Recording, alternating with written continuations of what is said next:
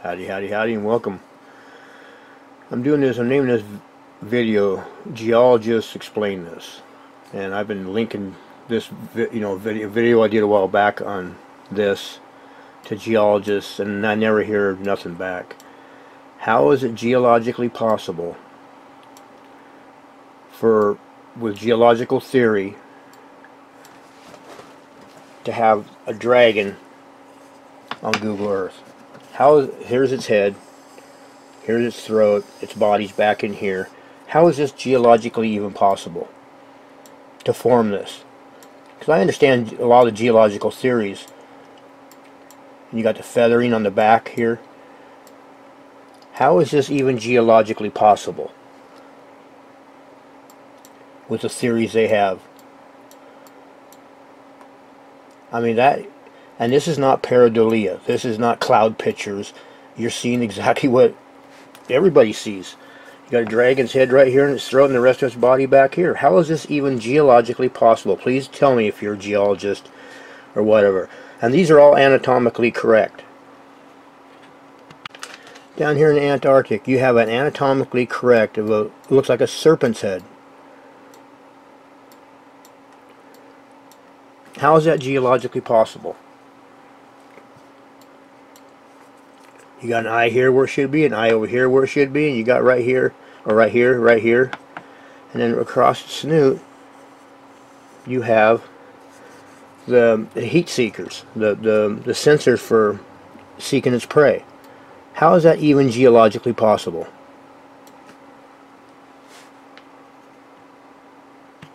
Here in Morocco, you got a dragon and a fish.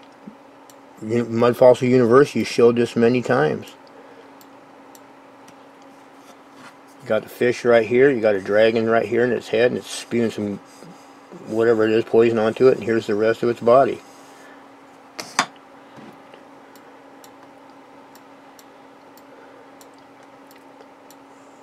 But right there, that red dot's where its eye is, and this is its head. I mean, how is this possible with geological theory?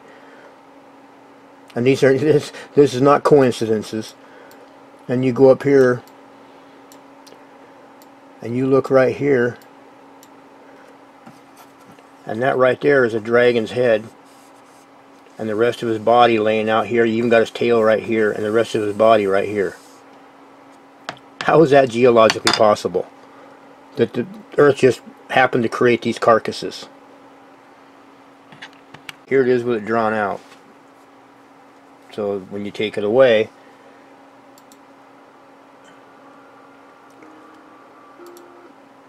and you can see exactly what it is. And so how is that geologically possible?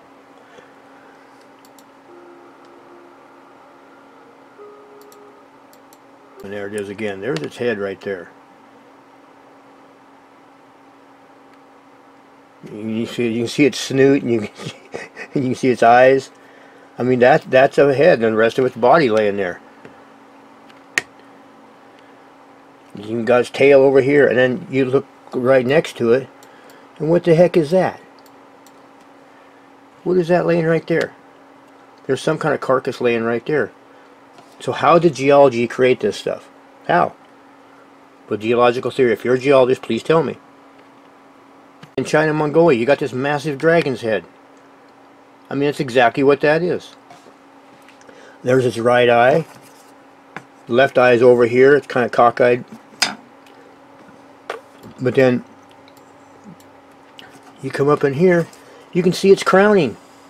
And it's exactly the same way in shadows over here on this side. The same as it is on this side. That's its crown. This is down the ridge of its nose.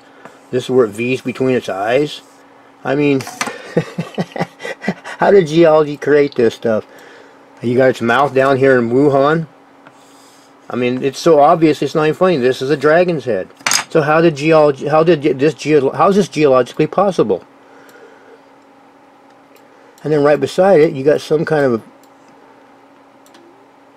a dragon or something right here with its head right there. Its nose is crushed in. You got its throat going up to the rest of its body. How is that possible? to have these carcasses on Google Earth, and it's not pareidolia. How is this possible geologically?